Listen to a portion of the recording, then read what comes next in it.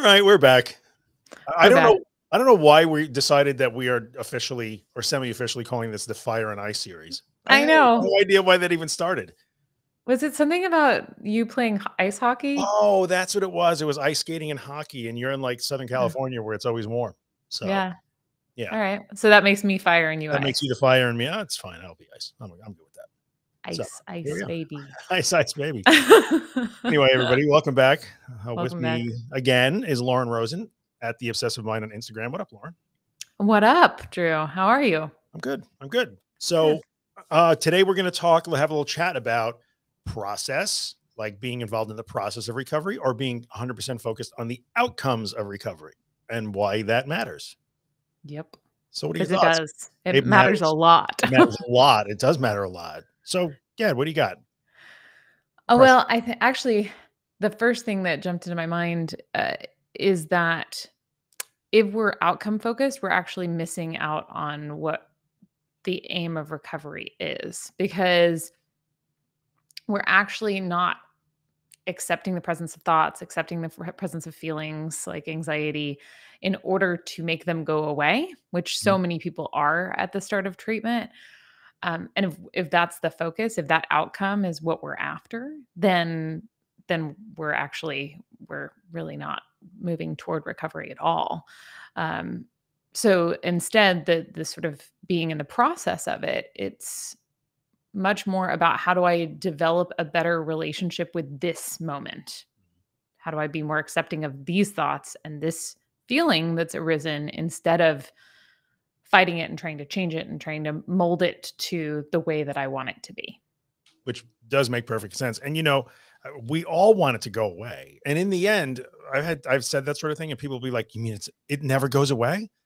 And I'm like, Yeah. "No, that's not really what we're saying." But you know, In some ways, it's like it depends on what it is, yeah, right, right? Like the feelings, your anxiety is not going away, because that's actually really an important evolutionary, yeah, uh, we need it. yeah. But and maybe your predisposition toward trying to sort everything out and, you know, Yeah, get rid of like the initial inclination toward getting rid of anxiety doesn't necessarily go away, but we can practice and learn how to behave differently in the presence of anxiety over time. And yeah, it's not like saying that it never goes away isn't the same thing as saying we always suffer to the same degree. oh, I like that. Yeah, you can't say, well, everybody's after, does it ever go away? But that's better. Like, no, no, no. Yeah. I like to use stupid analogies because that's what I do. I'm the stupid analogy guy. So I always like to say, like, imagine, I don't know why I get I focused on love a shit. good I love a good stupid analogy, and I'm stupid a chicken guy. analogy. So yeah, it's stupid analogy day. So I like to use chicken salad sometimes, Mm, peanut butter. I'm a big sandwich analogy guy, clearly. mm, This, very this, I good. have to explore that in therapy one day. But imagine you develop an irrational fear of a chicken salad sandwich, Mm, which you could do. All right. Now, I'm not minimizing the suffering of panic disorder and OCD and those sort of things at all. We've both yeah. been there, both of us. Yes. But imagine you develop an irrational fear of chicken salad and you are truly suffering because of your fear of this chicken salad sandwich that's in your refrigerator. But if you learn to not be afraid of it anymore, the chicken salad sandwich is still there. You just Right. don't care. And actually, you might have it for lunch. So it's a completely different relationship. Right. It doesn't go away. Oh, But I don't think that's a stupid analogy at all. I think that's a great or dumb analogy. I think it's a great one damn, all because right. it's. So I good. think you crushed it. All right, we're out. Mic drop. We're done. Done. We're Can't get better than done. that today, people. So, No, that's it. Because yeah, it's not. We're changing our relationship to the thing, yeah. and but that's all predicated on having a different process with it and being accepting of it when it shows up. And if we're just like, I want to feel differently about this. I want to have a different like I don't know, like the initial experience of it. Mhm. Uh, that sort of misses the boat, I think. It does, because then you become completely outcome focused, but you can't get the outcome without the process. So you really have to be without the process. There is no outcome in the end, but you could probably say that for anything in life. But in Mm, this situation specifically, you really need to embrace the process and forget the outcome, or else you're going to be in really frustrated place after a while, I think. yeah. I was working on a post for social media yesterday that's an Albert Camus quote, and it was something like if you always are searching for happiness, you'll never find it. And if you're always looking for the meaning of life, you'll never get it, right? And I think that that's what we're talking about here is that Yeah. if you're not in the process of it, you're not in the experience of it. Um, and you're just trying and part of this is just trying to understand it cognitively. Mhm. Like how do I figure this out? And get to the place as opposed to like, "Oh, I'm just gonna like be with this."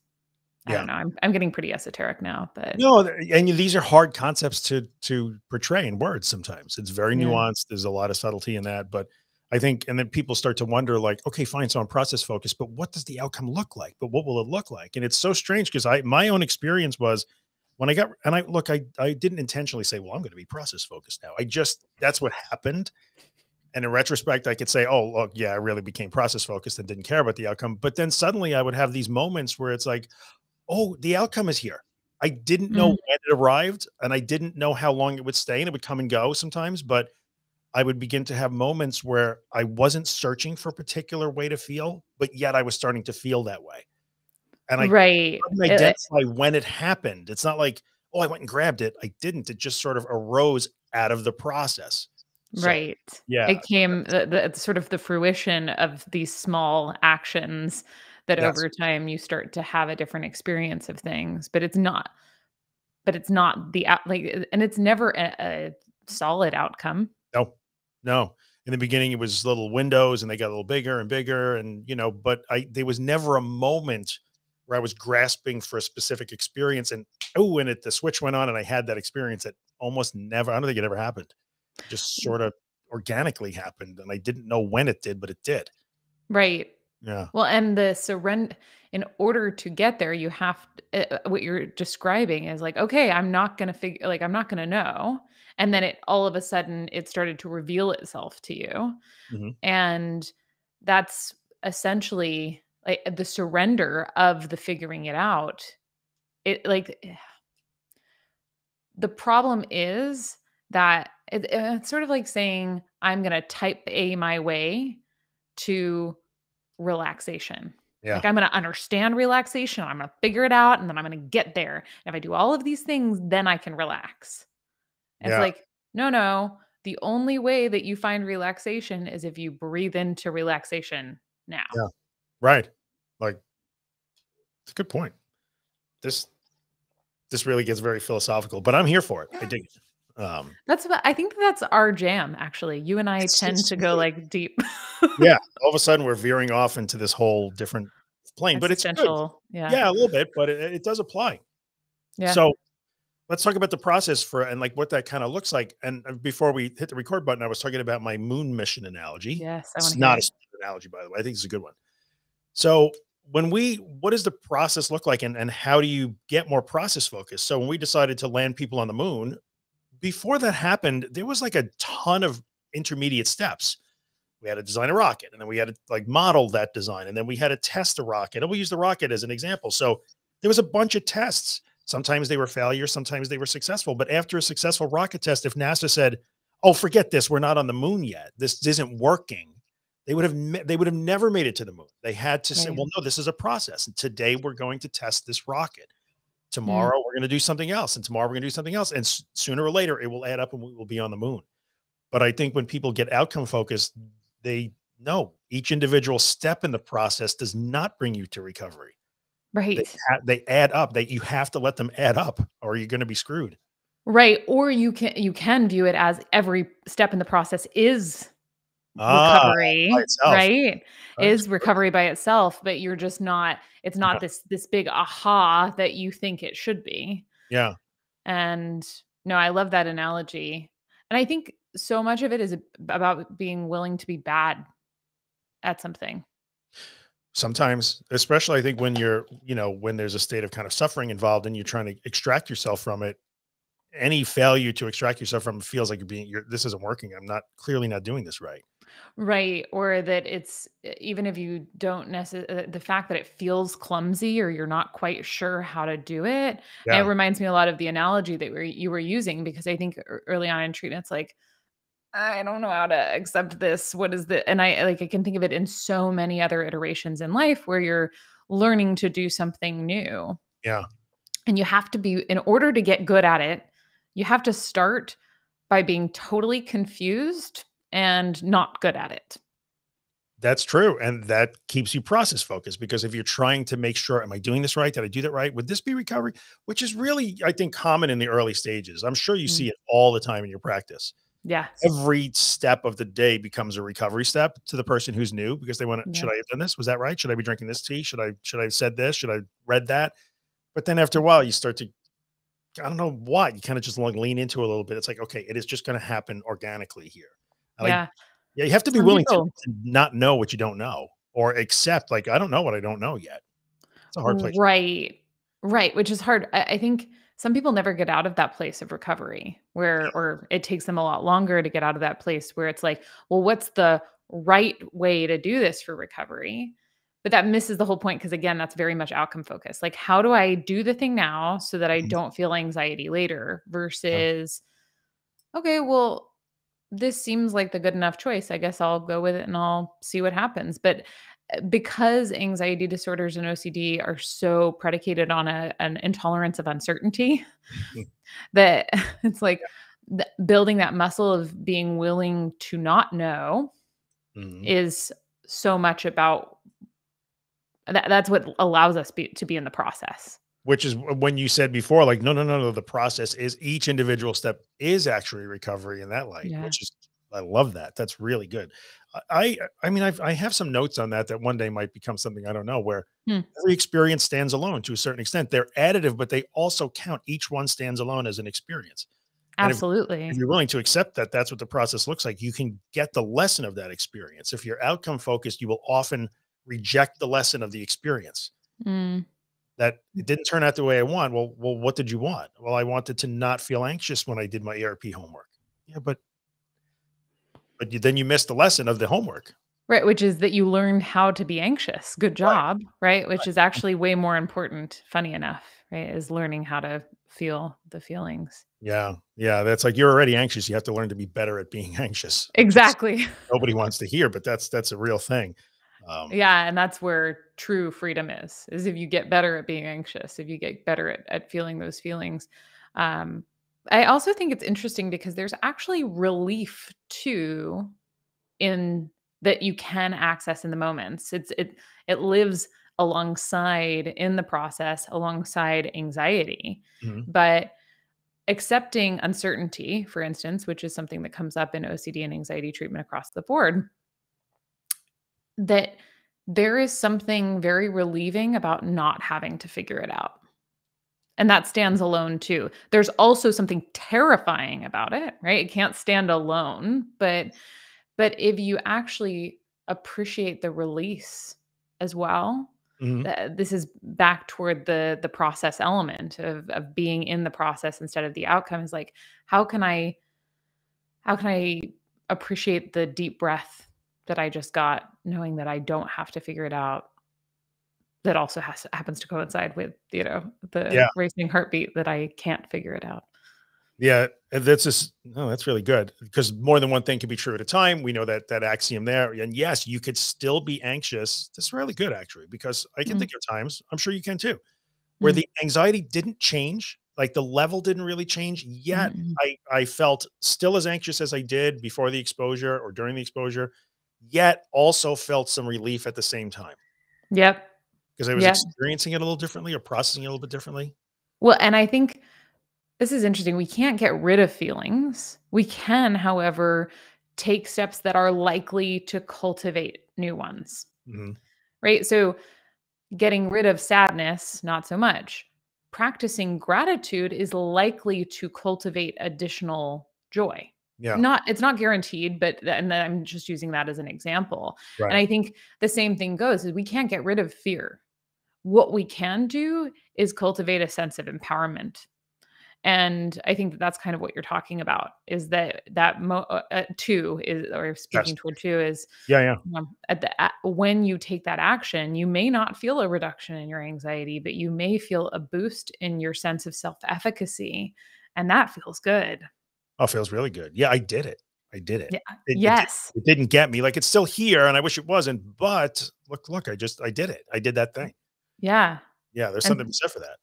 yeah, Yeah, absolutely. yeah, and if you're not gonna be process focused, if you're just worried about getting rid of it, you would miss that. You would miss that lesson. Yes. Yes, that you would totally miss that lesson. Like, reality tells you that nothing bad happened to you, but if you're focused on how you feel, like, "I wanna change the way I feel, I wanna make new feelings," then you'd miss that lesson, Right. which is a shame. Which is really a shame. And I think that part of the problem with outcome focus is that when you start recovery, you don't know what the outcome looks like yet because of the huge paradigm shift that's required, to attain recovery, I think. No, you're 100% right. So we're making this sound like absolutely if anybody's brand new at this, like, Oh, these 2 are man. terrifying me. I'm not gonna know. I have no certainty. I don't even know what it's supposed to look like. Oh my god. So I Let's get break it down. Should we break yeah. it down? How can Yeah, we make it more tangible? we should probably make it a little more tangible, I guess. Because, when we're throwing so many things out there, which are true. These are not untrue things. However, it makes it sound like you'll never know anything. You'll never come to any answers. And to a certain extent, that's true. It's totally true. Yeah. And the big difference is you are going to feel likely differently about that. If you Yes. practice accepting, if you are in the process and every time something comes up you're like, "Oh, here it is." Right? Let's get really tangible. Let's talk about a different like some type of anxiety specifically. What do we want to go with? Oh, OCD oh, or yeah, panic let's go. Let's see. disorder? That's fine. Let's Okay. go. So, if every time that you have a thought about murdering somebody, which happens in OCD, Yeah. just walking along and all of a sudden, oh, okay. Um, if every time you practice accepting the presence of that thought, if every time you practice allowing for the feelings that have come up in relation to that thought, like maybe that thought brought about a sense of anxiety, then ultimately you're developing a better relationship with those experiences so that when they come up, you're more accepting of them. They don't Yeah. have to go away. You don't even have to have a different experience, but you are changing. Yeah. One of the, I do this morning newsletter, and coming up Mhm. in a week or two is that exact lesson. We're not Mm, trying to change the anxiety, we're changing ourselves. It yeah. stays stationary and we change around it so that we experience it a different way. Yeah. Yeah. That's So it. yeah. So like that's what you're doing. And that is tangible to a certain extent. Oh, I can control that. I can change my reactions. I can learn new lessons. I can take new directions. So even Yeah. though we're painting this horrible picture of uncertainty and like groping in the dark on like the roller coaster from hell, it's not really true. We are steering the ship to a large degree. But we're Well, steering and directly into uncertainty and being okay with that.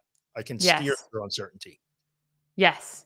Yeah. Well, it's just the difference between being on a roller coaster and being excited and being on a roller coaster and being terrified. True.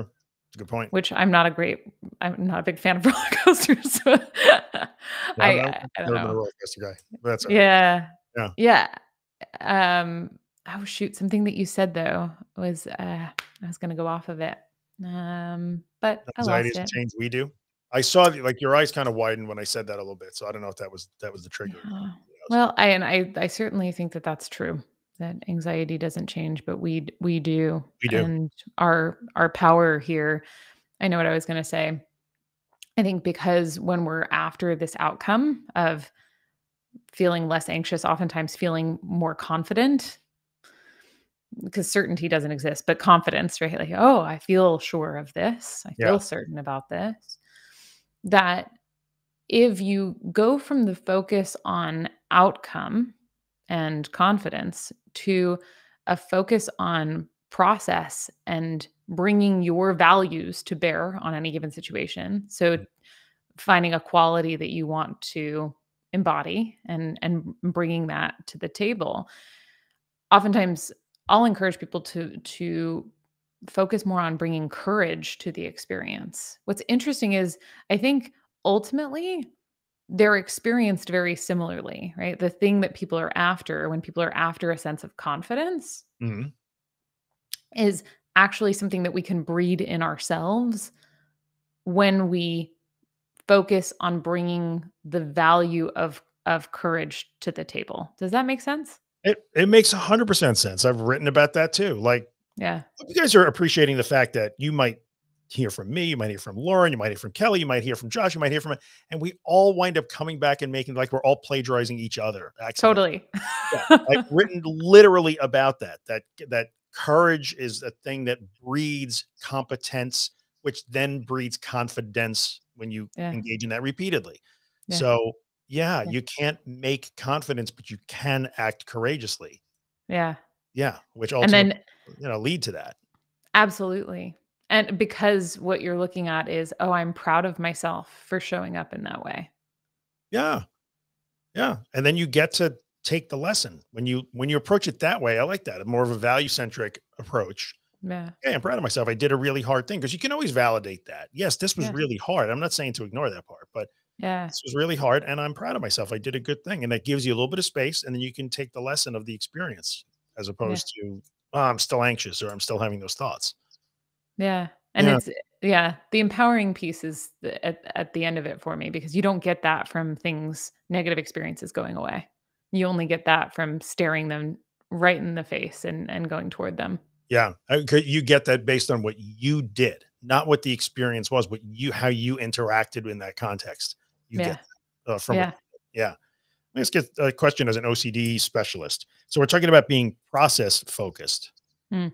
So what about in that situation where your clients, things can get really sticky up there and Mm. start to get into that groove and Yeah. worrying about, am I doing it right? Am I doing it right? Is that something that you see is a little bit more prevalent in the OCD population?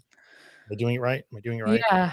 Yeah. Absolutely. And that gets down to like obsessing about compulsing, which is really I think if we're talking about the same thing, like, oh my Yeah. gosh, I, am I doing this correctly? And what if this doesn't lead to right.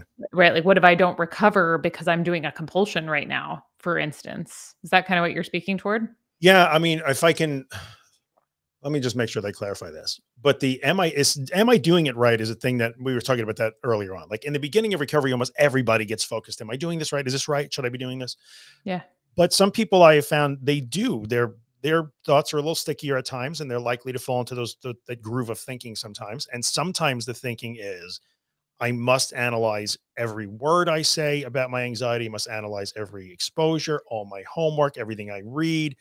Like I have to continually play that again and again and again to make sure that I'm doing recovery right. Am I doing it Yes. the way Lauren said? Am I doing the homework right? Did I do that ERP exercise correctly? That has to Y be really hard. yeah. Yeah, it is really hard, and I think that but that's the thing is ultimately it's the same issue, Yeah. is if you look at it from a process perspective, Right. we're just trying to fix the uncertainty that I'm not gonna recover perfectly or thoroughly. Yeah. That makes sense. Right? So if you accept like, yeah, maybe I'm not doing what Lauren would tell me to do right now or encourage me to do right now. Maybe I'm totally going counter to everything every OCD specialist has ever said. I don't know. Yeah. I guess we'll see. Let's see Maybe what I'll do it happens. different. Maybe I'll do it differently tomorrow. Who knows? Yeah, well, right. And I'm not saying that you should be completely um Yeah, like I get that. flagrant about it, but that at a certain point you have to accept like, yeah, maybe I'm not going to drink the tea and then I'm going to feel more anxious. Oh, well. Yeah. But it's interesting because allowing yourself to actually possibly be doing it wrong is the best way actually Yes. to do it right. Yes. Yeah. It's Uh, such a there's a yeah. paradox for you if you ever wanted one. Yeah. Man, this stuff makes my brain explode. It's so It, interesting though. it's crazy when you think about it. I understand it's so hard for people to, but it's hard for me to put my brain around it too. Like if you want to make sure you're doing it right, just go ahead and do it wrong. 'Cause Yeah, then you're doing it right. It's crazy. totally. Yeah. And when in doubt, just come back to the present moment and don't try to figure anything out. Well, that's good advice right there. That was worth the price of admission right there, folks. So Wow. very good. What else you got on process? Anything in particular before we wrap it up? We're at our usual 25, 30 minutes here. Yeah. No, I mean, I think just trying to be with each like I guess coming off of that comment I just made, just being with each moment as it comes and being willing to be surprised by whatever outcome ends up occurring because that's ultimately that's reality anyway. Yeah. Yeah. We don't. you're right. Outside of anxiety, OCD, anxiety disorders, that is life anyway. Right. We're not going to control the outcome because we're spending a bunch of time churning about it. We're trying to figure it out. Yeah. It sucks, but what we want is of little concern to the universe, like Yeah. in all of life, not just recovery. And so those are lessons, you talk about being process focused and working the process to get there. Those lessons carry on past the therapy room. They carry Mhm. past your recovery. They serve you well for a very long time. That Yeah. that level of understanding and learning to work that way carries on when you're done with therapy. Trust me on this one. You can Yeah, vouch and for that in ways that have nothing to do with anxiety disorders or OCD. it. Would you say that you are living your life differently than you otherwise would have before you had to go through your struggles? 1000% on so many levels, right? I Yeah. mean, I obviously like my career is Yeah, based on right. I get that. my own experience, um, but no, I I was just talking about this book. It's one of my favorites, Living Beautifully with Uncertainty and Change by Pema Chodron. My Kindle And budget is going through the roof. Okay. what's that? The Kindle budget is through the roof. I'm gonna finish that one up too now. Do you know what? It's one of my favorite things in the world to buy this book for people. So if you like a good hard copy of something, I will gift that to you, Oh, my you are a friend. very generous human being. I Yeah, appreciate that. sometimes.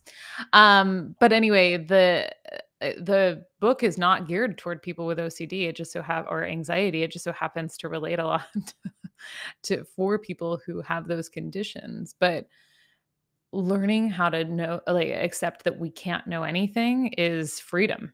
And so I've found that has changed my whole life. In terms of my ability to relax with life as it is instead of trying to get Yeah. everything on my terms. So It's I yeah, interesting. I No, I agree. The process of recovery starts to become the process of life past recovery. It just is. yeah. I've seen you throw stoic quotes out there on Instagram. I know what you're doing. Like that stuff. I love that stuff. I mean, you will find threads in those. There's a reason why you can draw a straight line from Epictetus to Aaron Beck. You literally. Yeah, And there's a reason for that. So so true. What yeah. about you? What other thoughts do you have on the process versus outcomes discussion since we're rounding out the Yeah. Well, writing, I think I would say that I would probably leave people with this. Understand that it is difficult to become process oriented. I don't think it's the human default. I really Mm, don't. I think our default is to be outcome oriented. mm, So, like everything else that we learn and this crazy thing that we all do together, it is counterintuitive. It's difficult. It's challenging. It doesn't feel right. Sometimes you have no idea. Am I doing this right? Is this process? I have no idea. And you are in many ways denying that strong desire for the outcome. I get that. So mm. when you are struggling with falling back to being outcome oriented, everybody does in all parts of life all the time. As much as Yeah, I would like to tell you that I am, I would never call myself evolved because I'm like devolved in many cases, I think. not But true. yeah, but in the end, like everybody, I'm sure you fall back into that too in various aspects of your life. You start to realize, like, why am I so frustrated? Last night was a good example. I was really frustrated last night over something that I wanted. And I had to Mm, really think about that. Why am I so frustrated? Oh, because I mm, want something that I didn't get. That's mm. not normal. The normal is to automatically, I wanted it. I didn't get it right then and there. I was frustrated. It took me a while to work through that last night. Right, So right. But it's not, and then it's accepting that you're frustrated, right? Like right. it's not intuitive. It's like, I don't want to be frustrated." It's Well, not. So if you fall into those old habits and you're getting frustrated by it, it's okay. Like we all struggle yes. with that forever. So Because it's a process, right? And let's get really meta here as we sort of end this is like we're not trying to get to a place where you're always processed because guess what? That's an outcome. that's really good. We could talk about this. I could keep you on here for the next hour. I have that problem sometimes. The process becomes an outcome for me. It's sometimes in the way that Ooh, I work, and then I yeah. get a little bit too focused on the process becomes a project by itself. Like, no, no, no, no, no. And I have to put the No. brakes on and stop and return to the present moment and be still, let everything fly away. And then, okay, hang on here. Yeah. What are we doing? Just So one moment at a time. yes, very good. Very good. So, so good. So good. I I love our love doing talks. these. Me Yeah. too. Yeah, these are really good. Anyway, so I have Lauren up on the screen at the Obsessive Mind on Instagram. So go check her out for sure. And do you And have your name on your fancy thing so I'm gonna that if I'm put it up right now. Well, if people are joining from my site or my social media presence, please follow Drew. He is so fabulous, and he says great things all the time that are probably going to support you in your well-being. So, just saying. If you need silly analogies, I'm your guy. Come on over. Yep. So And not so silly ones, as a matter of fact. anyway, thank you, my friend. We'll do it again next Yeah. week. We're doing this every month. This is good. We've done like 3 months in a row. I'm very proud of us for Me too. being so on top of So it. we schedule once a month, and you guys will hear from us. And Fire and Ice, we'll be back. We're so ridiculous. Ridiculous. How is anybody even watching to the end? If you made it this far, we appreciate it. Congratulations. Good, very good. All right. We'll see you guys All next right. time. Bye. Hit the end button. Awkward pause.